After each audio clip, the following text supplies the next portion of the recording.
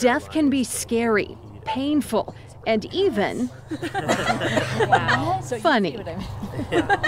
And all emotions come up during the seasonal Death Cafe Boise meetups. There's cookies and hot apple cider here on the table. Amongst the headstones of Dry Creek Cemetery. Is this macabre at all? No. It's really remarkable how lovely the Death Cafe is.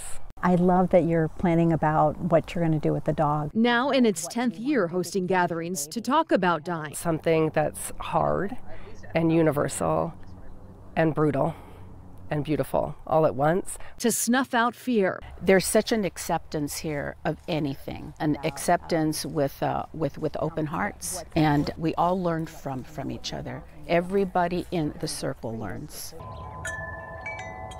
And cultivate laughter.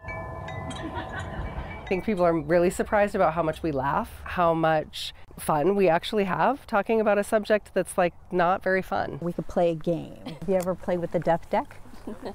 Okay. These cards ask a question about death with 3 answers. Some cheater. Flippant to promote conversations. Who wants to go first? Like about advanced directives outlining plans for after death. See, they may or may not exist, so good luck finding them. Which is the case for me. Okay. So, I haven't thought about it a whole lot, but stuff does happen. My brother passed away when he was 22, and I wonder, was any of that his plan? Probably not. If something should happen to me, I don't know how my family, who would have to deal with it. Making a plan can save loved ones from that guessing. I was out visiting my mom's grave, and there's a little plot down the road.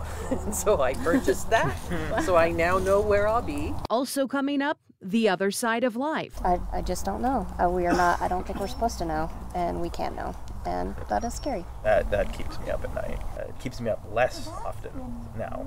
The last couple of months, I quit working at Office Max. I used to have that same fear, and it would grow into almost this like spiraling feeling where it's like you can't even imagine it. And I ultimately kind of came to the decision to be comfortable with the idea that if I do think that there's nothing after my life, then I'm motivated to live well, and I just want to have fun and be happy while I'm here. You bring up such a great point, because most of the people, when they're going through the dying process, that's one of the things they say. I wish I would have lived my life better. And those involved with Death Cafe Boise say it helps with that. I'm gaining intimacy with people. There's such honest conversation that happens, and I'm honored to be part of something that I believe is sacred. Makes me want to cry almost. I always leave a better person, a happier person, and more relaxed. I'm very comfortable with dying, and anytime it's my time, I'm ready.